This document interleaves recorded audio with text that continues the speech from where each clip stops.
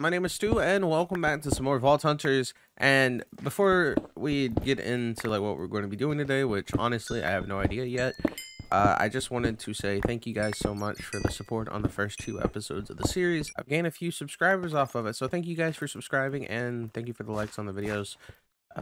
Like I said, it's very appreciated, it's very surprising, and I hope to continue to keep up the expectation. I'm mining, even though I said I wasn't going to. Somehow, in the midst of me mining, I have lost my wooden boxes, and I don't know if I brought them or if I just simply threw them out while trying to clear my inventory and making sure I can get ores and stuff.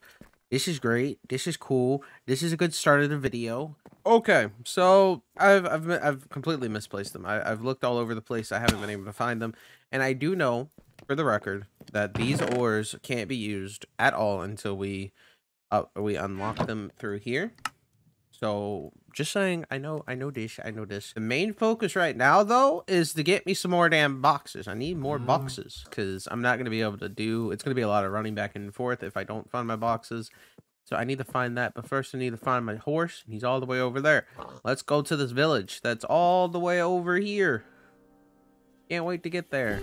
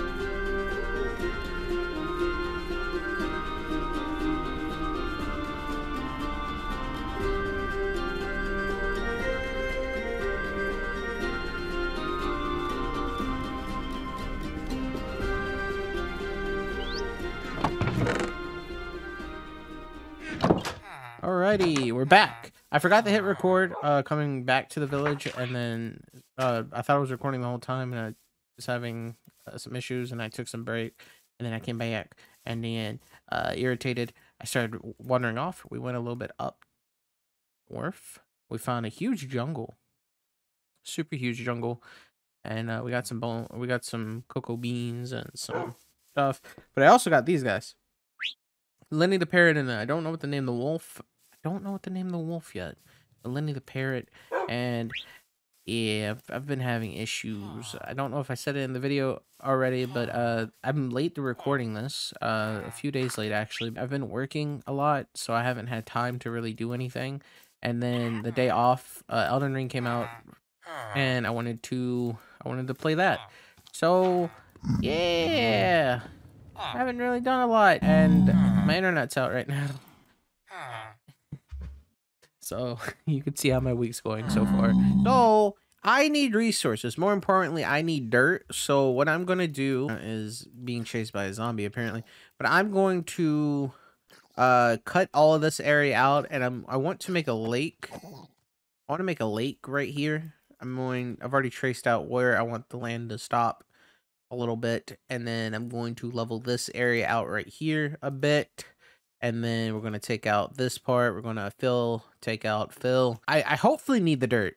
I could be doing this all for nothing, but I didn't want to do something like this or then not say anything about it because it's a big change. It's a big change, and I wanna get it done. So let's do that, and then we'll come back and see what happens. We got to go with the flow.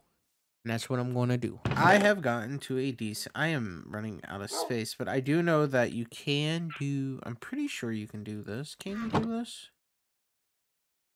Yeah, we can do that. Look at that. We've gotten to the point where I'm happy with it for right now, just because, well, I have too much damn dirt. And that, I do plan on going a little bit deeper than this. And by a little bit deeper, I mean, I plan on, like, making it so that it matches at least that. But that does mean that I can move on to other things and get some resources and stuff so we can come back. And hopefully I can do it all in today. I still need to work on the design and stuff. And I'm going to be focusing and pushing on that in creative world, which I might take you guys over and discuss a little bit. But for the most part, we still have terrain to figure out. I need to figure out a mechanic that I want to do to make it so that it's automated. I really want to get the building that's going to go here fixed and sorted, because I think it's going to be something that we have to have coming into this. Well, excuse you. All right, one last time that I'm bringing you guys in until we get to the main building. I got some materials. I'm hoping that this is enough to at least finish the build, at least the outer shell of it. I don't plan on finishing what's inside fully, just because I got to set up a few other things. That, and I'm time restrained. I only have 3 hours, less than 3 hours actually, to complete the things. We're going to have our own personal Lakitu watch as we build this. I took some pictures. And hopefully I can do it all in one go. So let us get this going. And I'm going to turn on some music and I'm just going to grind out this build. So let's go.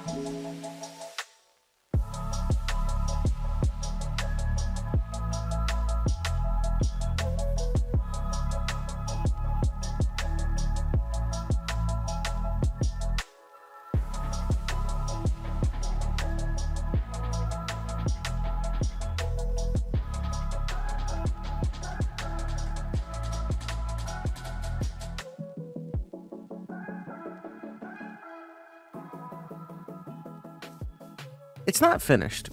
There's some added details to it. There's texturizing for the cobble that we need to do.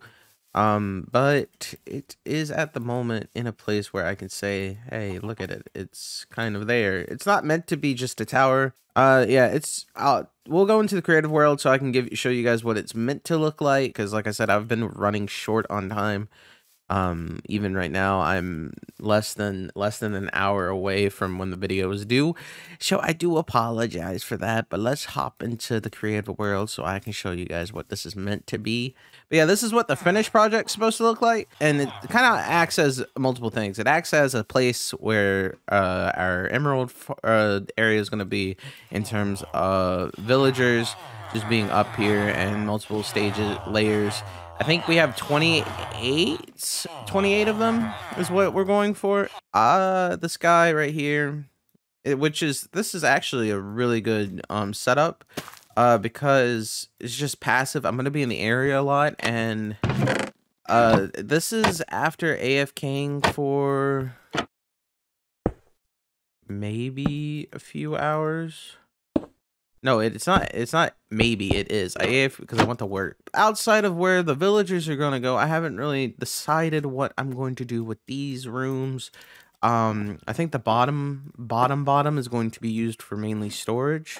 My plan is for the area around the windmill is to be just a giant wheat field with some paths and some like maybe some walls here and there just to like kind of give it meaning. It's just pretty up the area. I don't want the windmill just sitting on its own with this. I want there to be a reason for everything to feel like it is there. So yeah, in between episodes, this is what I'm going to be doing. I'm going to be working on this and then hopefully getting this situated, and maybe because I think the next episode we're going to work on village expansion in terms of like we need to get a few things going. We need to get an iron farm going, and we need to get a villager breeder so that we can have just enough resources to actually do something. But yeah, that is what that's meant to be. Alrighty, I think that's gonna have to be it for today because like I've said multiple times in the episode, I'm running out of time. I know it's a short episode, but I do apologize for that, and I hope you guys enjoyed nonetheless. We'll have to see you in the next episode. I hope you guys have a great day, and farewell. Goodbye.